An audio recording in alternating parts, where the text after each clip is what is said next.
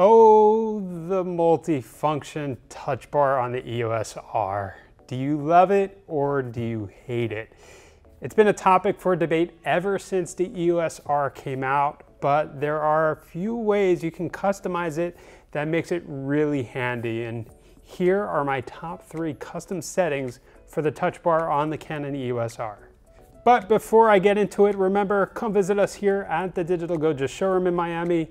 And don't forget, we publish new content weekly, so subscribe to our channel and tap the bell icon to get notified about our latest videos.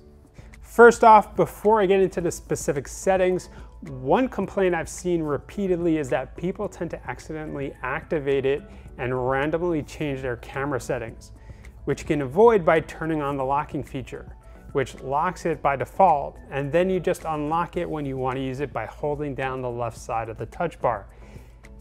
Seems like an easy fix, but then there are complaints that it takes too long to unlock it and it's cumbersome having to unlock it every few seconds to use it. Seems that there's no middle ground, or is there? Well, one smart way to get around this dilemma is by setting your lock button to lock and unlock the touch bar.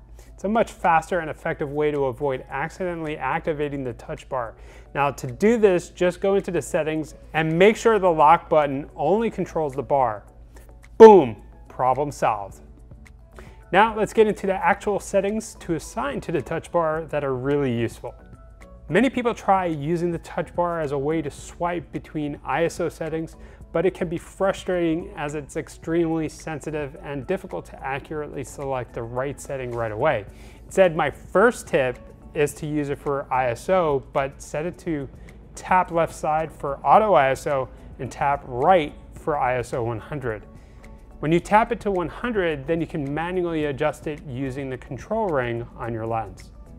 My second tip is to assign the white balance to the touch bar. Now, this is actually a much easier and quicker way to toggle between your white balance settings. Just swipe left or right and choose your white balance as your lighting changes. Now, this comes in handy in situations when you're going in and out of buildings and going from fluorescent lighting to natural sunlight. My third and last tip is to assign autofocus to your touch bar. Now, one good way to assign it is to set the swipe feature to toggle through the different AF methods. Then, once you choose Face Detect AF, you can have the left tap feature to enable or disable Eye Detect AF.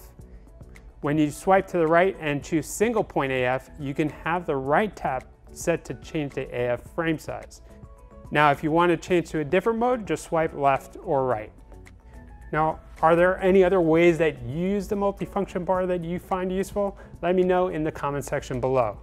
And if you like this video, remember, hit the thumbs up button below, subscribe to our channel, and tap the bell icon. And if you're in Miami, come visit us here at the Digital Goja showroom. Thanks for watching, and I'll catch you in the next video.